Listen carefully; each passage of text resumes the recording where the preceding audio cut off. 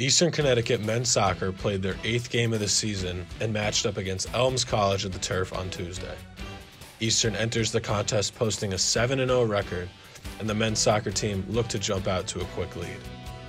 Andreas Maieri scored early, and with 36 seconds off the game clock, Eastern was looking at a 1-0 lead.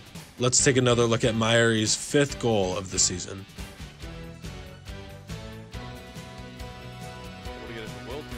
The offense seemed to stay high-paced as the team leader in goals and points, Patrick Agerman, scored a goal in the 18th minute of play to put Eastern up 2-0.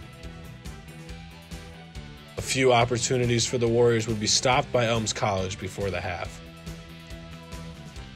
Ryan Soroy was able to find the back of the net early in the second half to extend Eastern's lead to 3-0.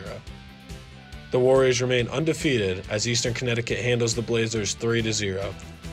The Warriors move to 8-0 on the season and will be on the road to take on Little East Conference opponent UMass Boston this Saturday.